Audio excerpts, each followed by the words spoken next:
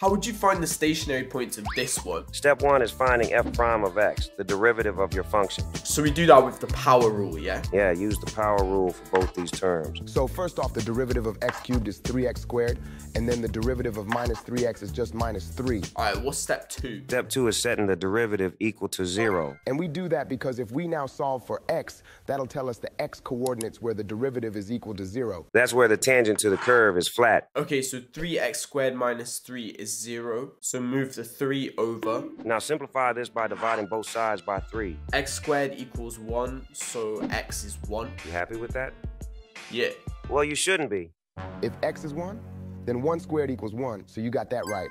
But look, minus 1 squared also equals 1. So be careful. There's 2 answers for x, and this means there's 2 places on the graph where the derivative is 0. And it makes sense because we have 2 stationary points. Ah, shoot, yeah, so 1 out. Step 3 is to plug these x values back into your original function of the curve, because that'll tell us the corresponding y values. Plugging minus 1 in gives us 2, so this stationary point on the left is minus 1, 2. And plugging plus 1 in gives us minus 2, so the other stationary point is 1, minus 2,